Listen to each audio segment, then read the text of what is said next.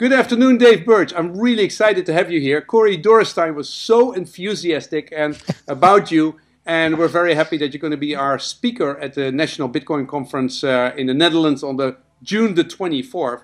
Thank you. I know you as the writer of Identity is the New Money. You are very interested in how these two things combined. I saw you giving presentations about what Bitcoin needs to be a success, and I know that you're working in all kinds of legacy industries, financial industries, to make them more innovative. But what is your background? You studied physics, right? Just like me.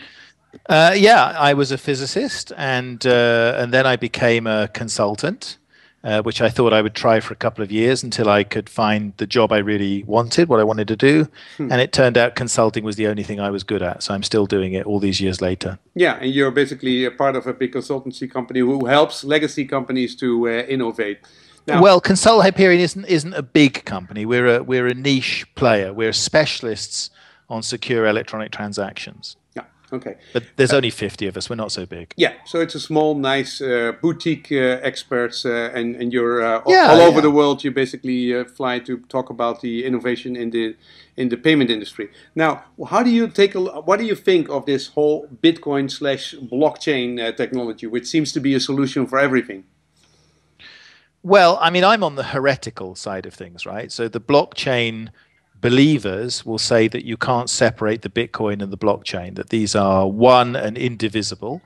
I'm on the other side of the fence. I think blockchain is a new category of technology. There are lots of different kinds of blockchains.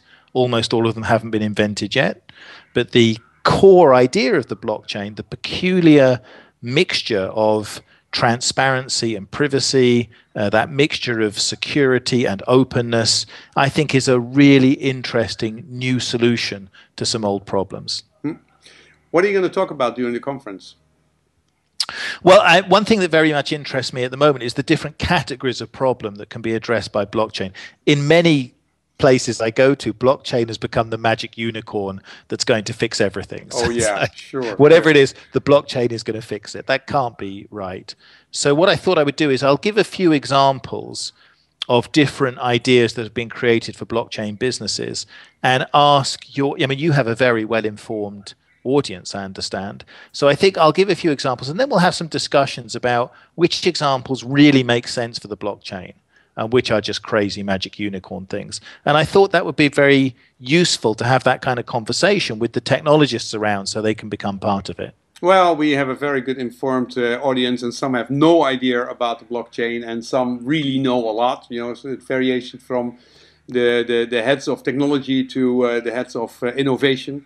So but it will be a very good conversation. So it's nice that we can go into debate with you. Now, one last question. You over there have a central bank, the Bank of England, who says Bitcoin and blockchain can be as important for the financial industry as the internet is for the rest of the world.